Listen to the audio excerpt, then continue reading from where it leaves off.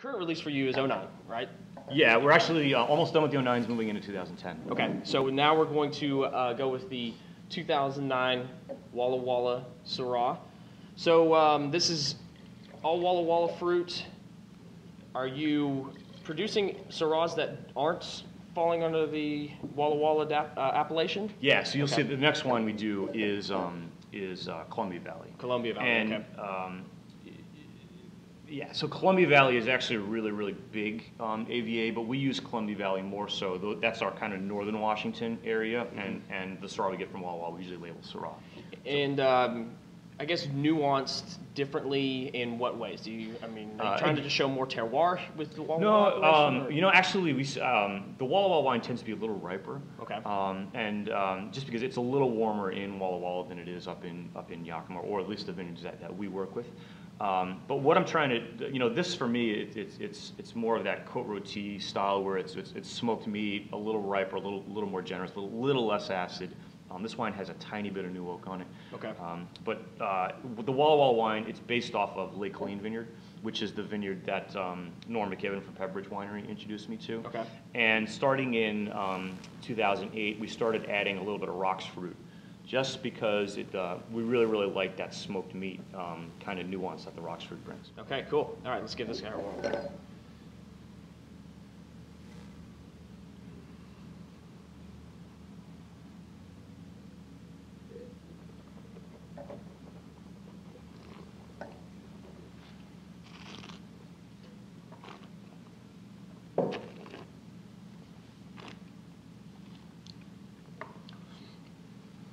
Nice.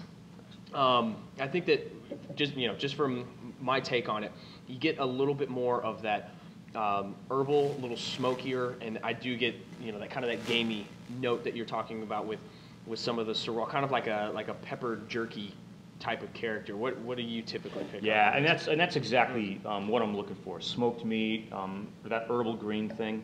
And one thing we really like doing with Syrah is basically whole cluster and keeping the stems. Yeah. So basically what that means is, you don't run the wine through the crusher to stem, which the grapes come out one side and the stems come out the other. We actually just take the whole grape cluster, make sure it's clean, throw it in the bin, and actually get in there and crush it with our feet, because you still want to crush the grapes, but you want to retain the stems. Right. And we can, some vineyards we get rid of 50% of the stems, some vineyards will actually keep 100%, not get rid of any of that.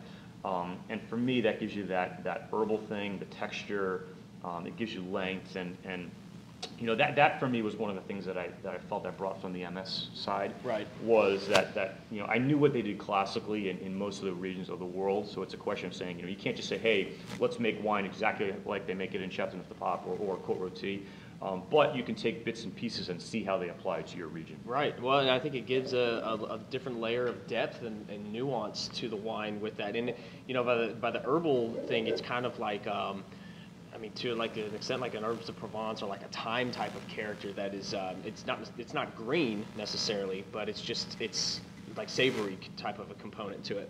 So are you doing the open top macro bin fermentations, or are you just doing like the crush with your feet in those bins and then transferring it? Yeah, we're using mostly 1.5 to 3 ton open fermenters. Yeah, so Syrah, really. What kind of was the aha moment for me with Syrah was actually being in the Willamette Valley, talking to Steve Dorner, who's the winemaker at Christum, and we were talking about Pinot Noir, and he had just started experimenting with some Syrah, and if you ever taste with Steve Dorner, it's always a 3-hour affair. It's one of the greatest tastings in the world. Yeah.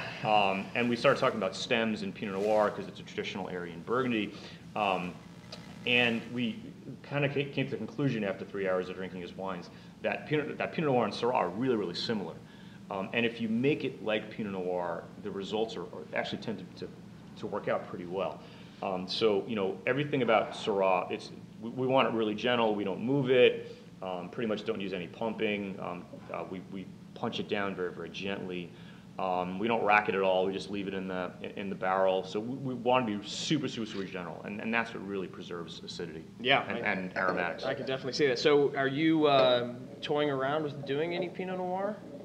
No, I would love to, because obviously there's amazing sites in Willamette Valley, but to get down to the Willamette Valley, which is a 4-hour drive, it's a little rough. But I maybe in could the see, future, I'd love to. Yeah.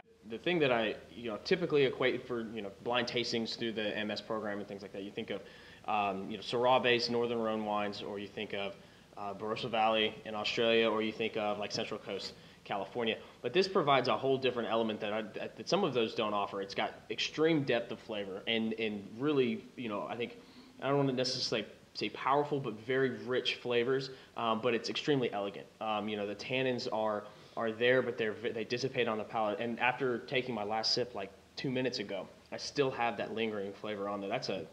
This one is singing beautifully now. What have you found? I know your first release was 2006. 2005. 2005. Yeah. I know it's still young, but how are your wines aging? We've been really, really, really happy. And this wine, I wasn't really sure how well it was going to age because the vineyard's only about 12 to 15 years old. Okay. But luckily, I had for our second wine, Columbia Valley, the 2 vineyards that we put into that wine, I had it back 15 years. And a friend of mine, Jamie Brown, who's the winemaker at Waters, he had started with Forgotten Hills Fruit, which is one of the vineyards, way, way, way back. Basically when it was first starting to ripen. Mm-hmm. So I knew that there was a history of Syrah aging well, but we've been really, really happy. We've been tasting the 05 and 06 of this, and they're still really, really, really young. Yeah, they seem like they would, easy 12, 15 years, and approachable now. But it seems like they've got the structure to be able to really round out over time. Yeah, and that's always the challenge is how do you, because the reality is we want our wines to age, but a lot of consumers want their wines ready to drink the minute you release them. It's a now consuming type of drinking public out there, I know for sure.